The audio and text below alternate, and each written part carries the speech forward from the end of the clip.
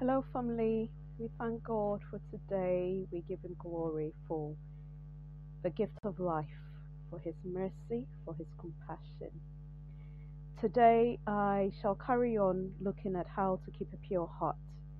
In the last episode, I looked at lust and imagination, and that was based on the passage of scripture in Matthew chapter 5, verse 27, where Jesus goes on to indicate that adultery is not just a physical act, but a person can commit adultery even with their heart.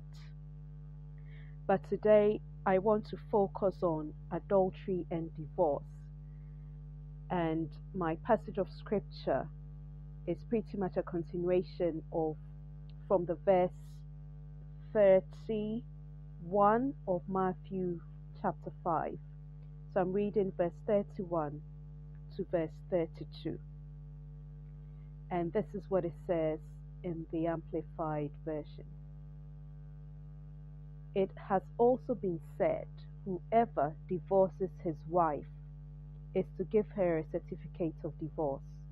But I say to you that whoever divorces his wife, except on grounds of sexual immorality, causes her to commit adultery, and whoever marries a woman who has been divorced commits adultery. Now, I know that in Christian circles now, there are so many views or thoughts in regards to divorce.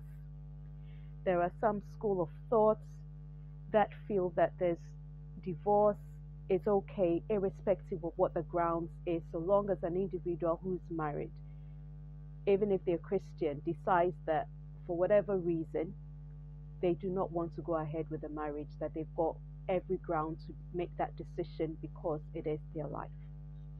There are some school of thoughts that basically stick with what we have read here in this passage of scripture, which is what Jesus said, that divorce of a woman, and he was talking of a woman because back in that era, the men had more power and control and influence and so on. The men were the ones who were actually asking for a certificate of divorce and so on.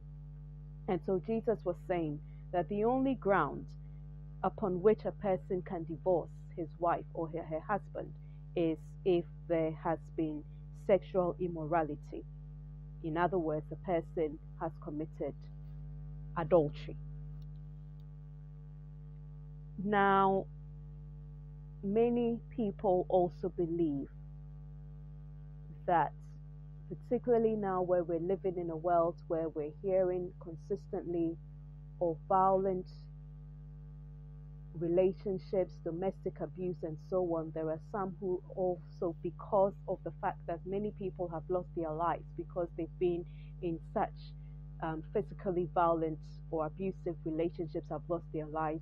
There are some people within Christian circles who believe that domestic physical violent abuse is a reason or grounds for divorce. But today I don't want to get into all of those. I just want to go by what Jesus was saying in this passage of scripture. Now, I want to quickly read Matthew chapter 19. I'm going to read from verse 3 to verse 11. And the Amplified says this: And Pharisees came to Jesus, testing him and asking, is it lawful for a man to divorce his wife for just any reason? He replied, have you never read that he who created them from the beginning made them male and female, and said, for this reason a man shall leave his father and mother, and shall be joined inseparably to his wife, and the two shall become one flesh. I want you to take note of that. So they are no longer two, but one flesh. Therefore, what God has joined together, let no one separate.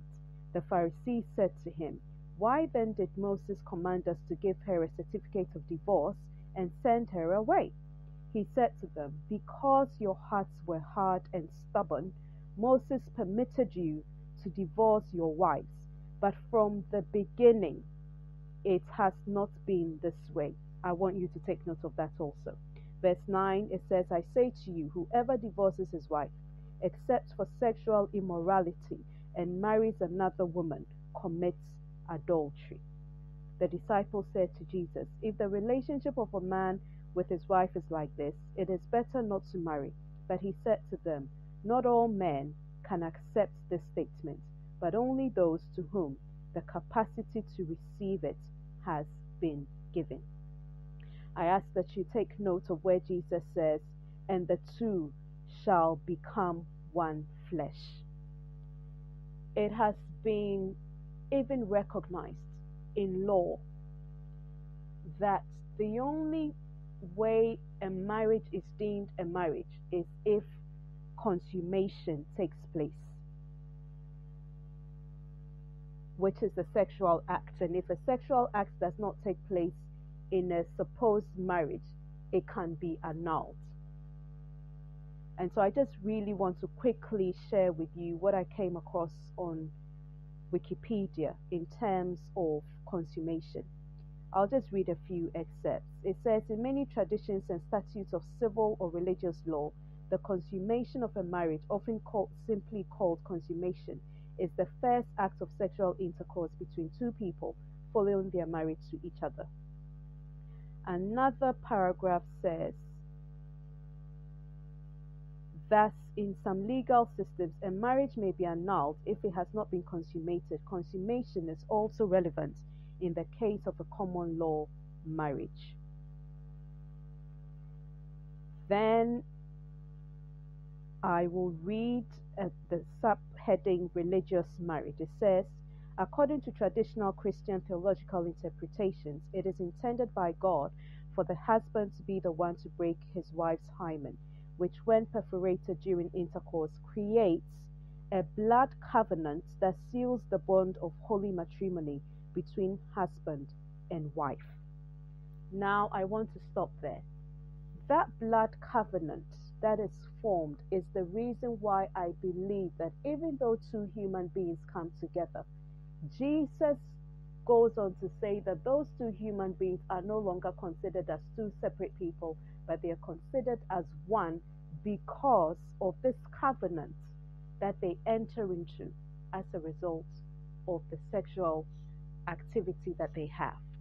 And I believe it is on the basis of that Jesus then went on to explain that yes, you could decide to divorce your wife, but if you divorce her other than on the grounds that she has committed sexual immorality, you pretty much expose this woman to go and actually commit adultery, because as far as that spiritual aspect of the consummation is concerned, it does a covenant has been established. So whether the person goes away or not, as far as God is concerned, in his eyes, they are still married. So though a certificate of divorce is issued, God still sees the two of them as being one because of that covenant. And it seems that what Jesus was saying, that the only way the covenant can be broken is if this person, this wife that you're sending away, has committed sexual immorality. Then you will be released from this covenant. Now, as I share this, I am sure there's a likelihood that there may be some of you listening who perhaps have found yourself divorced for other reasons other than what Jesus stated. And so you may be wondering, does it then mean that you have acted sinfully, you have committed adultery, and so on and so forth? I want to just simply go by what the scripture says. And I know that we all revere God. And just as we were able to accept the scripture that Jesus says that if you look unto a woman or somebody of the opposite sex lustfully, you have committed adultery in your heart. In the physical, in the natural, it does not make sense. But we know that Jesus is the one who created all flesh, and everything that he tells us is wisdom.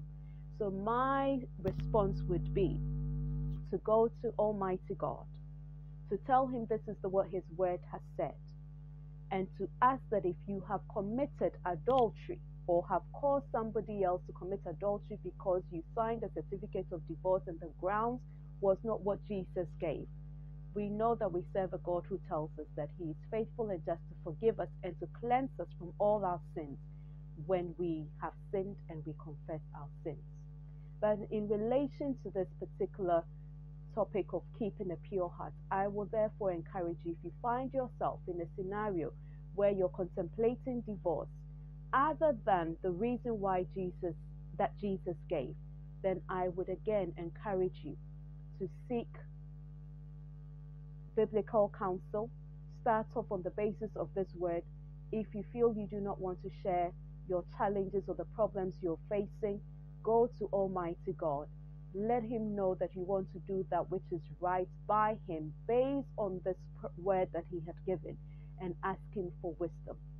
For some people, it may mean you might need to seek counsel, maybe not only from spiritual leaders, but perhaps from professionals, counselors, people who work with people, families, and maybe have got experience in marriage counseling and so on and so forth. But in doing so, I would also caution that it is important that the counsel you receive, you back it up and you verify it with what Scripture is saying. Reason being that I have heard people even sometimes say that we can go on and marry more than one wife and so on, even some being church leaders and so on and so forth, and they may relay it back to what was happening in the Old Testament times. But if I look at what Jesus was saying, even based on the scripture that I have read, it seems to suggest that He was endorsing one man or woman being with one partner. And if you're not married and you're contemplating marriage, or you're in a relationship with someone, I will therefore, on the basis of this, again encourage you to seek the counsel of God to find out the person you're looking to marry, is that His will for your life? And sometimes you know whether it's His will for your life because He might give you a word. People would come and give you a word. People will endorse, will tell you whether they think they see red flags or not, and so on and so forth. Because as we walk with Jesus, He wants us to be those who keep a pure heart. But also, I am reminded of this passage of scripture which I quickly want to share with you. In Luke chapter 17 verse 1, it says this: Jesus said to His disciples, "Stumbling blocks, temptations and traps set to lure one to sin are sure to come. But woe, judgment is coming to him through whom they come." In other words, you do not want to be the one who causes somebody else to commit adultery because of your own choice or because of a wrong decision that you made. So Father, we thank You for Your word today. Lord, I pray that, Lord, for anyone, and there will be so many questions that people will have, which time will not permit me to delve into, but knowing that You said in Your word that whoever lacks wisdom, when we come to You and we ask of You wisdom, You will give us wisdom. I am asking for wisdom for anyone who would want to delve deeper into this subject, and Your knowledge and Your understanding, not what human beings have said, but what You have said, and give them the grace, the humility to accept that wisdom, to accept that knowledge, even if it's contrary to what they are accustomed to. Continue to protect us, our families, our friends, our loved ones, our children, our spouses, Father, and keep, oh God, us safe from harm and danger. Show us Your mercy, and may Your goodness, Father God, follow us all the days of our lives, and give Your angels charge concerning us, so that, Lord, we will not even dash our foot against a stone. We thank You in Jesus' name. We're now going over our memory verse in Matthew 6:1. Be careful not to practice your righteousness in front of others to be seen by them. If you do, you will have no reward from your Father in heaven. We're personalizing it by saying, I am careful not to practice my righteousness in front of others to be seen by them. Therefore, I receive my reward from my Father in heaven. Be blessed, and I look forward to being with you next week. Amen.